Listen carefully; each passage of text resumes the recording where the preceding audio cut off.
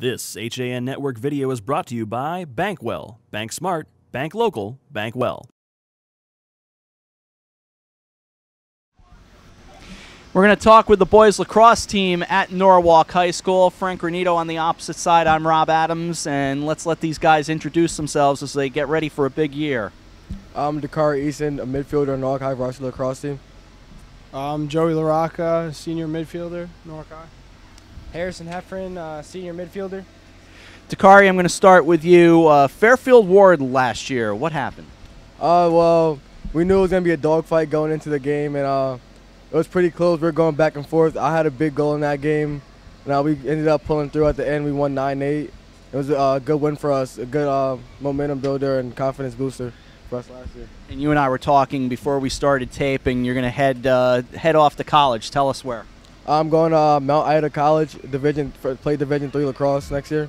All right, good for you and congratulations. And Joey, I was saying to you before we started taping, you know, we all have these memories of certain things that we've done, but you know exactly what happened and the time. And I think that's pretty cool. Tell us that story. Yeah, it was the McMahon game sophomore year. We had a man up, and I looked at the clock right before we started the man up, and it said 150. And then we worked the ball around, and me and Hef assisted that goal, and I scored it 5-hole on Josh Miller with 140 left to go, 144 left to go in the fourth quarter. And Montclair State for you as well, and congratulations on that. What made you want to go there? Well, I want to do finance, and finance is in the city, so that's really close. There's you can see the skyline of New York from Montclair, so yeah. Got Yogi Berra Museum right there. Frank. Harrison, congrats to you too. You'll be joining at Montclair State. That's awesome. We talked about the McMahon game sophomore year. Is that a game that sticks out to you the senior year here? Definitely. It was an overtime game. I felt like if we got the ball, we definitely would have put that one away. But we got another chance this year. I think we definitely should win, so I'm excited. Who are some of the other games on your schedule that you're looking forward to, one of the big games for you guys? Our opener is pretty big against Ward.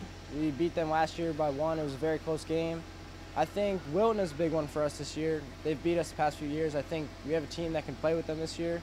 So that's also on our senior night. So that's one that sticks out to me. I'm very excited.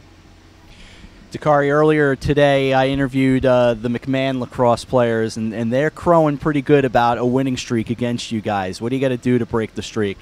Well, I mean, so far we're all working hard. If we keep up what we're doing now, then we should have any problem in that game. But we have to keep pushing ourselves and keep working like we're doing now to come out on top of that game. Joey, are you able to say, all right, they're our town mates, they're okay over there, or is it a legit rivalry? I think it's a pretty legit rivalry. I think if you ask anybody from Norwalk High or McMahon, that they'll say the same thing too. And yeah. Very cool. Well, good luck to you guys this year, and we'll see what happens. I won't root one way or the other. We'll try to stay neutral, but have a good season regardless. Thank you. Happy to talk with the boys lacrosse team here at Norwalk High School, home of the Bears on the HAN Network.